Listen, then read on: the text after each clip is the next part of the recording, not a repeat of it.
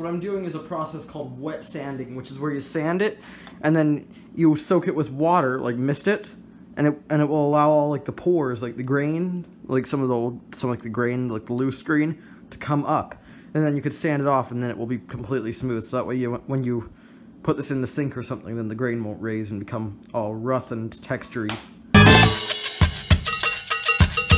So now I'm going to use my torch to dry up the extra water. So let's just light this thing. Should dry up pretty quickly. Now I don't want to burn the wood, I just want to dry it off with the heat. I don't want to burn this.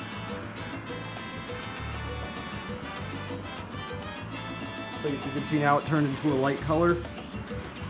That shows that the grain has raised up.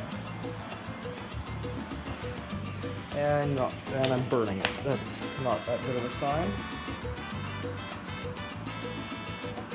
So you want to go evenly with the torch, that way you try not to burn it. You want to get rid of any moisture that's in the board.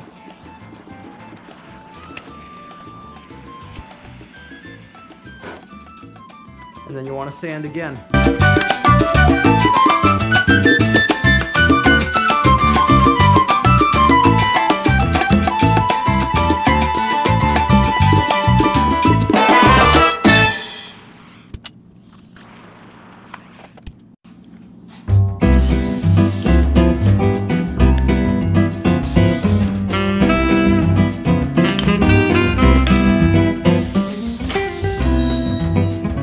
So I wet sanded for quite a while, and this one I just decided to use the blowtorch to dry off all the water.